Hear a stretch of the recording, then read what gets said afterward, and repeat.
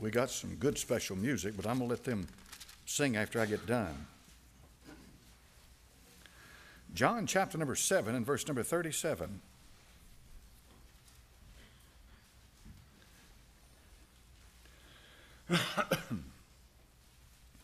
John 7:37, the last day, that great day of the feast, Jesus stood and cried, saying, If any man thirst, let him come unto me and drink. He that believeth on me, as the Scripture hath said, out of his belly shall flow rivers of living water. But this spake he of the Spirit, which they that believe on him should receive. For the Holy Ghost was not yet given, because Jesus was not yet glorified. Father, bless this holy word now. May we receive it tonight, Father, not as the word of man, but as it is the word of God. In thy righteous name I pray, amen. Amen. You can be seated. This is one of the most profound declarations in the whole Bible. It's a powerful, powerful statement about something, and you have to see it in context tonight to understand what's going on here. Now, the great feast that he's talking about is the Feast of Tabernacles. The 7th month, the 15th day of the month, they would create booths. Then they'd gather in those booths, and there they would be reminded of where they'd come from, that they had once been strangers and pilgrims and slaves in a foreign land. But now they were protected and they had a shelter over them, and so therefore it related to their salvation. Remember, the Gospel of John is written about salvation. These things are written that you might believe. God gave Israel feast days, and these feast days are very important. They started with the feast of well, you might want to call it a feast, but it was the Passover. That's the beginning of months. Without the shedding of the blood of the lamb, there's no use for any of the rest of the feast. So it becomes the foundation for everything else. If you don't have that blood atonement, then there's no need for any of the rest of it. But the 7th month, the 10th day of the month, is the great day of atonement, Yom Kippur. And the Day of Atonement was a solemn day. It was the most solemn day of all the year, because the priest would enter in. The high priest would go into the holy place. There he would stand before God for all the people. He had epaulets on his shoulder, 12 of them, 6 this side, 6 this side. He had a plate on his chest with 12 stones. Each one of these stones represented one of the tribes of Israel. So therefore he was standing in their stead. He was an intermediary. And if God accepted him and his prayer and his sacrifice, then he would bless him. And then when he blessed him, that high priest would walk back outside, and the people were standing out there and they were waiting for that high priest. They were waiting on him. And when he came back outside, he would pronounce the blessing on them, on each one of them, on them as a group. He would bless them with the blessing that he had received. You see, our Lord Jesus Christ gives gifts unto men, and the gifts that he gives unto men are the gifts that he's received from the Father. And he blesses us. But when he came out on that 7th month, that 10th day of the month, on the Day of Atonement, he appeared to them that were looking for his appearing. They waited for him, for his appearing. Our Lord Jesus Christ, the Bible says, will appear the second time without sin unto salvation for those that look for his appearing. You better be looking for him. You better watch him for his appearing. That's why it's called the blessed hope and glorious appearing of our great God and Savior. So after the Day of Atonement had been finished and brought to fruition, and the people had been blessed, then the 15th day of the month, that 7th month, the 15th day of that month, they would dwell in booths. Now they had a custom. Now we know this custom is from Jewish sources, traditional sources, people like Josephus and others. The Jews had a custom that during the Feast of Tabernacles, that they would go down, the high priest or the priest would carry a huge pitcher, and he would go down to the pool of Siloam. You remember that last Wednesday night? He'd go down to the pool of Siloam, he'd fill that pitcher with water, and he'd bring it back up to the altar outside, the brazen altar, the altar of sacrifice. Not the altar of prayer, which is the golden altar. The brazen altar is the altar of sacrifice. And he would pour it out as a drink offering unto the Lord.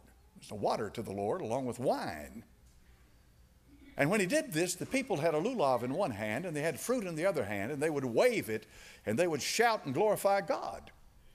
Jewish tradition tells us that you do not know what joy is like unless you are there on top of that mountain when they do this, when they're rejoicing in God their Savior. They quote Isaiah chapter number 55 and verse 1, if you'd like to turn there with me tonight. The 55th chapter of Isaiah and verse number 1. They quote this scripture because it's very appropriate. Isaiah 55 verse 1. Ho, everyone that thirsteth, come ye to the waters, and he that hath no money, come ye buy and eat. Yea, come, buy wine and milk without money and without price. So what a thing to rejoice over. You're thirsty. You thirst for that sustains your life. You must have water. You can go longer without food than you can water. That water, therefore, becomes primary in sustaining your life. I'm going to say that again. Not the food, but the water is essential to sustain the life. Now, you have to have food, but you've got to have water before you have food, or you'll dehydrate. And so, Isaiah chapter number 55, they rejoice and they shout, and they've drawn water out of the wells of salvation. Now, what well would that be? Or where would this water come from? What does Siloam mean? From last week, I told you the meaning of it. You remember he put mud on the blind man's eyes. He said, go to the pool of Siloam and wash. And when he went to the pool of Siloam, he washed, came seeing. His eyes, sight was given to him as a gift from God. The word Siloam means sent. It comes from the spring of Gihon that bubbles up and the waters flow down softly. It's called the waters of Shiloah in the Old Testament. The Lord rebuked the children of Israel because they had rejected the waters of Shiloah, and they had turned to reason, and reason, R-E-Z-I-N, not reason as you think, but reason as a king and as a people and as a place. In other words, they had looked somewhere else for their salvation.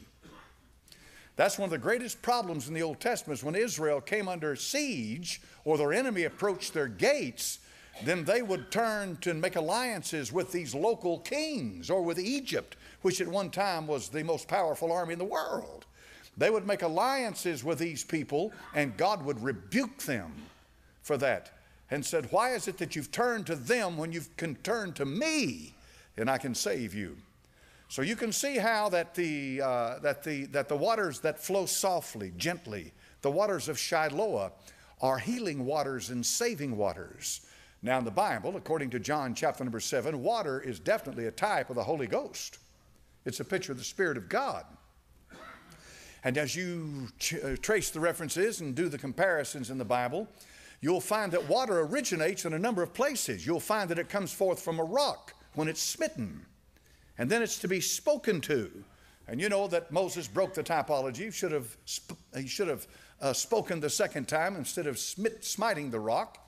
But God in his graciousness sent forth water from the rock, but it cost him. Moses could not go into the promised land. He took him to Nebo, showed him Dan in the south, north, and Beersheba in the south, and said, here, Moses, you've told the people about the land. Here's the land.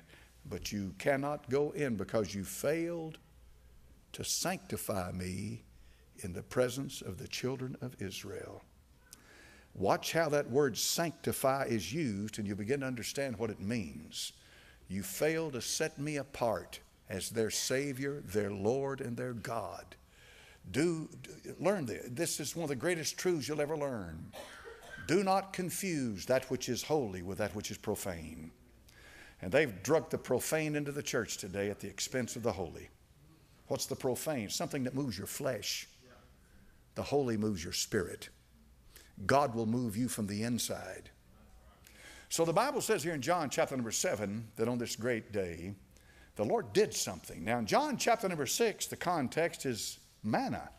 It's manna. It's manna that comes down from heaven. And being manna, it sustains their life.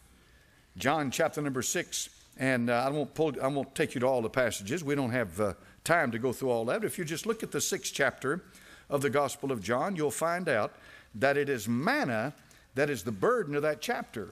And of course, it's dealing with the manna that sustains their life. And without that, they of course would have died. So you'll notice that the Lord has prepared them from John chapter number 6 for John chapter number 7. Because in John chapter number 7, he tells them plainly, he says, look at John 6 verse 35.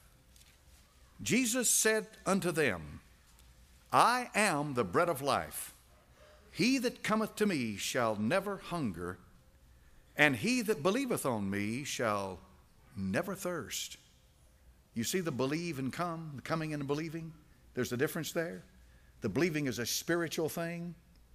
You can only believe by faith, and you receive by faith, and you can drink fully and never thirst again. Do you remember what the Lord told the woman at the well in John 4? He said, if you knew the gift of God, if you knew what was available. Now, she was religious, and they worshiped in Mount Gerizim. She was what was she? She was Samaritan. She was a half-breed Jew. She even knew that Messiah was coming. They have their own Pentateuch. It's called the Samaritan Pentateuch, and it's ancient. It's not identical to the Jewish Pentateuch, but it's very close, which of course in itself is proof of the antiquity of the Word of God. When you think about the fact of how old this is, the Samaritan Pentateuch. But in any event, in John chapter number 4, he said, give me to drink. And where was he when he said that? At whose well? Jacob's well. Jacob's well. And he said, give me to drink, to draw water from this well. In the Bible, wells, for the most part, are set in a good context. Water is set in a good context. You know, it's important to understand how these things in the Bible are presented to us. So the water that comes up out of that well would refresh and would sustain life. But he said, if you knew the gift of God and who it is that talks to you, you would ask of me and I'd give you what? Living water. Living water. That's what he's talking about in John 7. Living water. Water that is alive. Living water. And so in John chapter number 7, look what he says. It's quite a remarkable thing. John 7 and verse number 37.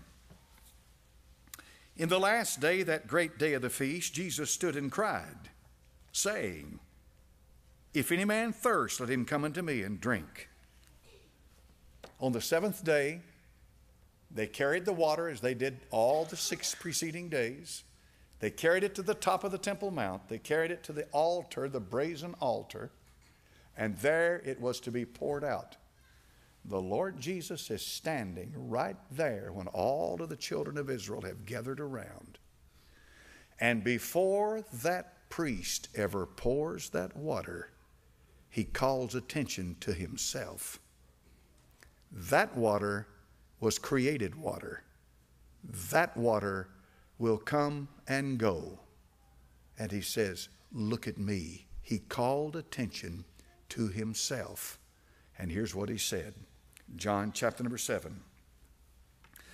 If any man thirst, let him come to me and drink. He that believeth on me. You remember the context of John. Believeth, believeth, believeth, believeth.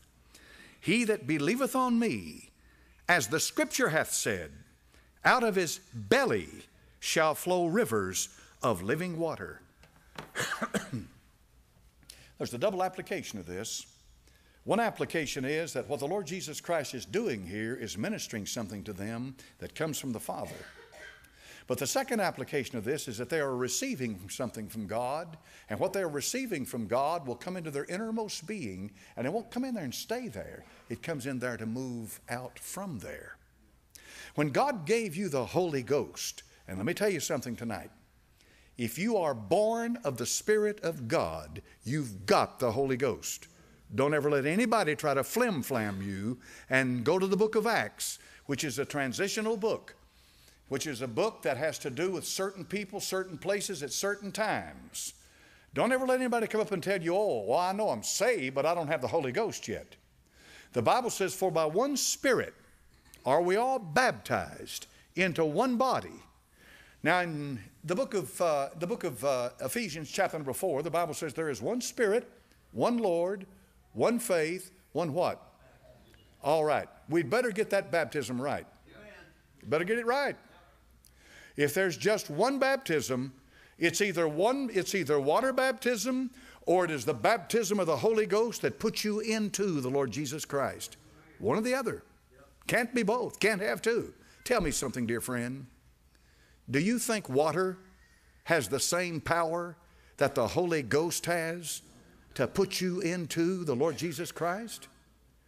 Now I'm going to talk a little more about that in a moment. But I want you to think about it. I'm trying to lead you with your thinking in what I'm doing here. He said, out of his belly shall flow rivers of living water. In other words, the Apostle John, he's the one who put this in here in the next verse. John did. He said, howbeit he spake of the Spirit, the Holy Ghost, which has not yet been given. And here's the condition, because Jesus had not yet been glorified.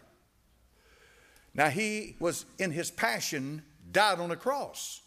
He was laid in a tomb. 3 days later, he was raised from the dead. Then he ascended to the right hand of the Father.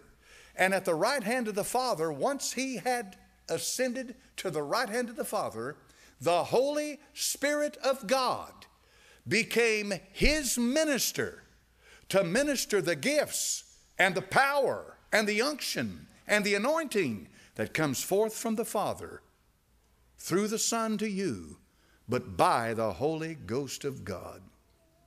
In plainer words, the Holy Spirit does not have his own separate, unique ministry. The Holy Spirit's ministry is by and through the Lord Jesus Christ. John 16, he said, howbeit when he, the Spirit of truth, is come, he will not speak of himself, but whatsoever he shall hear. Hear who? Is he talking about hearing me? No. He's talking about hearing the Son as he intercedes to the Father on behalf of the church for the power of God to come down. What do you think happened in Burlington, North Carolina? Do you think that's of man? Or is that of God? Where did that Spirit come from that came down upon those believers in North Carolina? Who sent that Spirit? The Spirit came from God the Father, sent by God the Son. This is why go wash in the pool of Siloam. Siloam means sent. He's the sent one. The Lord Jesus Christ is the apostle of our faith. The Greek word apostello means sent one. This is where we get the word apostle. Apostle John, Apostle Peter, Apostle Paul. These are sent ones, which means much more than a disciple. A disciple is a follower, a learner that has been taught. We're all disciples. All of us in here at the house tonight are disciples, but we're not apostles. And there are those who have blown themselves up to the point where they think they are apostles. Have they ever blown themselves up? They blew themselves up. Or there's one around blowing them up. He's called Satan. I've never met an apostle, but I've read what apostles said.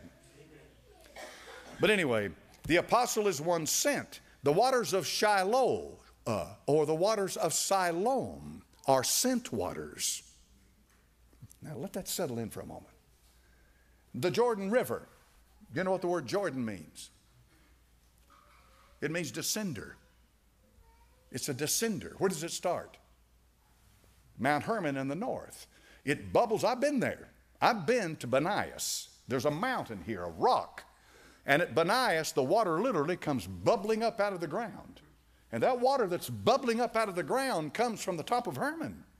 And Hermon is one of the highest spots in that whole area.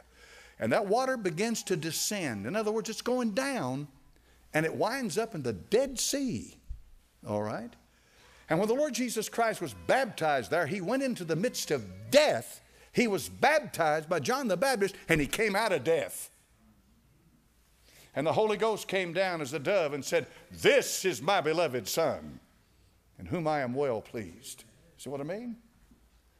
When they walked across on dry ground, and Joshua and the children of Israel, they walked across on dry ground, but the Bible, the foot heel of the toe touched the water, and what happened? Now, it didn't split like the Red Sea. What happened to the water? Somebody remember? I haven't read it in a while. It's been some time. I'm just talking from memory. What happened to that water, the Jordan River? It stopped, and do you know where it stopped? It tells you in the Bible. What's that? Yeah, but there's a name for the place. Adam. Boy, it stopped at a place called Adam. Well, that's a coincidence, preacher. You kidding? Where'd death start?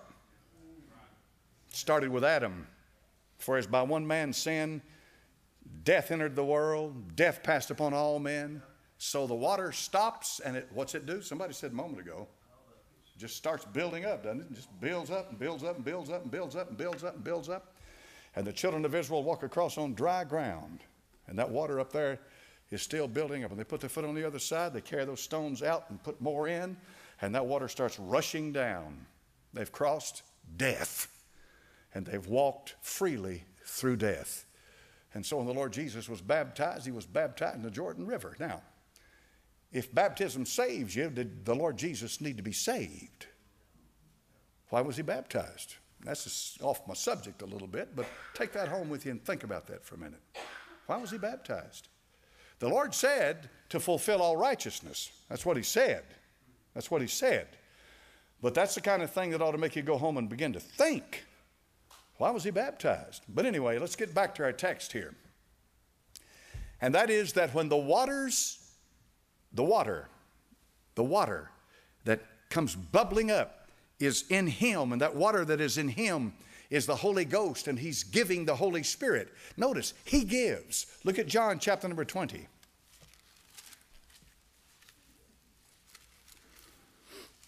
John 19, John 20.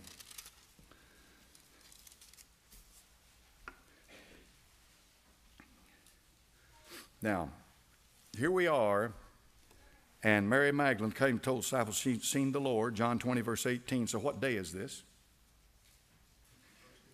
Pardon? Exactly, brother. This is Sunday. Then the same day at evening, being the first day of the week, the doors were shut with the disciples assembled, fear of the Jews. Came Jesus, stood in the midst, and saith unto them, Peace be to you. And when he had so said, he showed them his hands, his side. Then were the disciples glad when they saw the Lord. Then said Jesus to them again, Peace be to you, as my Father hath, what now? Siloam. As he hath sent me, even so do I what to you?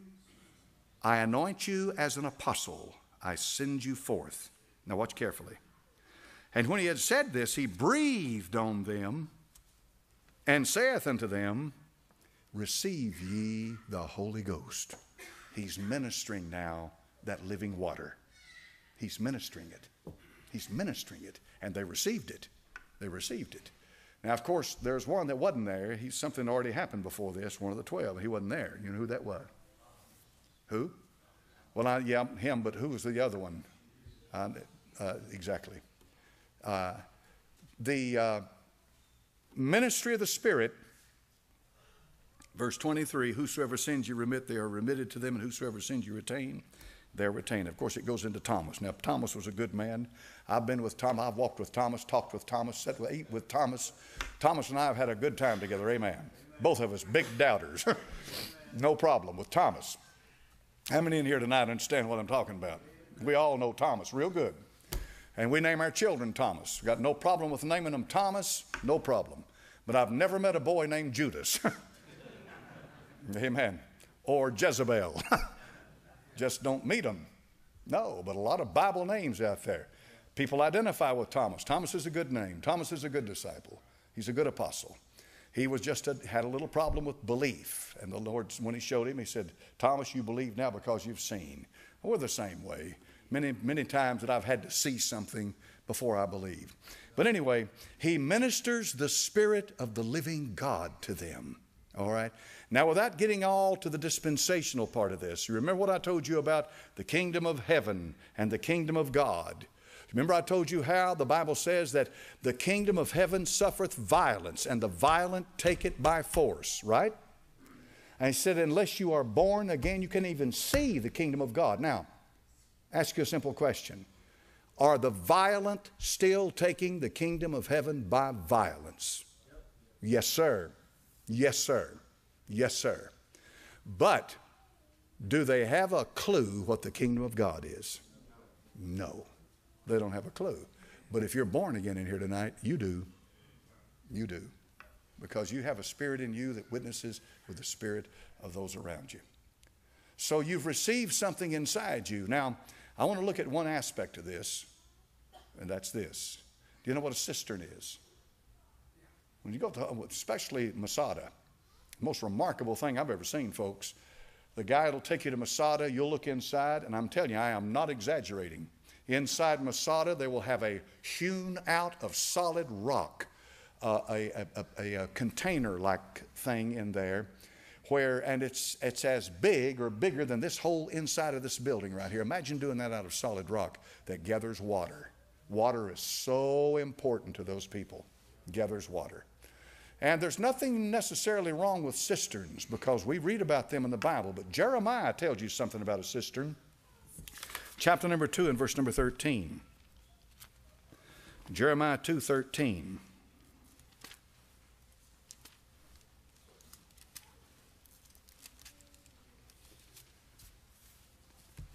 Jeremiah says, my people have committed two evils. They have forsaken me, the fountain of living waters. There's the fountain. And hewed them out cisterns, broken cisterns. See here? Broken cisterns that cannot hold water. Now there's a vast difference between the two. Because that fountain will never run dry. And that fountain is pure and clean and holy. And if you want to be filled with the Holy Ghost of God, that's a promise. Be not drunk with wine where is an excess, but be what?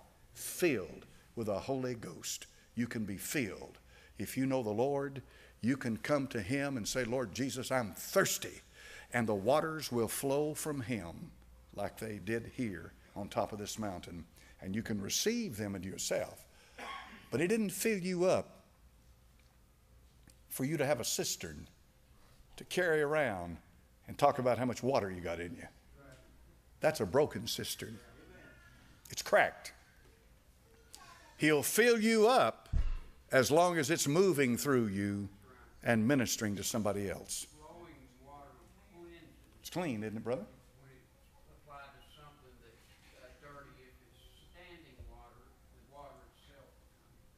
It stagnates. Yeah. In flowing water. Exactly. Now, is your water flowing or is it stagnating? That's what you have to choose tonight. God put you here to minister. He saved you to minister. He saved you to help somebody. He saved you to witness. He saved you to minister. He saved you to be in your life something that somebody would want to have, what you got. Something inside you that's better than what they've got. That's the power of the church. The power of the church is to manifest the Holy Spirit that Christ ministers to us and through Him to give to us. And He gave it. He ministered the Holy Spirit, and He ministered the Holy Spirit when He was glorified. So it was all the credentials that the Lord Jesus Christ had, all that He had accomplished, all that He is. The coming of the Holy Ghost is based on who the Lord Jesus Christ is. See? He's glorified. So what's that mean? That means that your life as a Christian is not about your accomplishments, and it's not about your experience. It's not about the crowd you run with. It's about how much you know about the Lord Jesus Christ. That's what your life as a Christian is about. There are people who desperately need what you have in your soul if you're born again. They desperately need it. So minister it to them. Minister it to them. And may God bless you. And when he got up and said that, no doubt many of them looked at him, and here's what they said. Go to John 7. Verse 39. This spake he of the Holy Spirit, or the Spirit, which they that believe on him should receive, for the Holy Ghost was not yet given, because Jesus was not yet glorified. Many of the people, therefore, when they heard this saying, said of a truth, this is the prophet, not a prophet, the prophet. Deuteronomy 32, Moses said, the Lord your God shall raise up unto thee a prophet like unto me. Did not Moses crack a rock and water came out? All right, now look what he said. Of a truth, this is the prophet. Others said, this is the Christ. Yes, the Messiah. But some said, shall Christ come out of Galilee? They didn't know where he came from. Hath not the scripture said that Christ cometh of the seed of David and out of the town of Bethlehem, where David was? Very true. But you're basing your opinion, you're basing your conclusion on partial knowledge. That's what I'd say to these people. Sure, he's a Galilean. Sure, he walked up there in Galilee. That's where he came from. He came down from Galilee right before he stood on top of the Temple Mount. But that's not where he originated. Where was he born? He was born in Bethlehem of Judea, right? He was born in Bethlehem of Judea. Was he the son of David? Yeah, absolutely. Read Matthew chapter number 1. He was the son of David, no question about it. You see, they were rejecting him on partial knowledge. Partial knowledge. And a lot of people are still doing that today. They're rejecting him on partial knowledge. Partial knowledge, that's no good. What think ye of Christ? Whose son is he? That's what he asked the disciples, didn't he? Who is he? Moses, Elias, one of the prophets. But who do you say that I am? And old Simon Bar-Jonah reared back and said, thou art the Christ, the Son of the living God. And the Lord said, Simon Bar-Jonah, flesh and blood hath not revealed that to thee. You'll never know it from the flesh. If you walk out here on the street and ask people who the Lord Jesus is, you'll get a fleshly answer. Flesh and blood hath not revealed that to thee, but my Father which is in heaven. The Bible says no man knows the Son but the Father. No man knows the Father but the Son. You'll only know the Son because the Father reveals him to you, and then the Son will reveal the Father to you. And by and through the power of the Holy Ghost of God. Are you thirsty? Father, in Jesus' name, I pray you'd bless with the study of the Word of God tonight and the good folk that have come together. May I have said something tonight, Lord, that'll help them. That's why I'm here, Father. I'm here to help. May I have said something tonight that will help them. In Jesus' name we pray. Amen. All right, these young folks.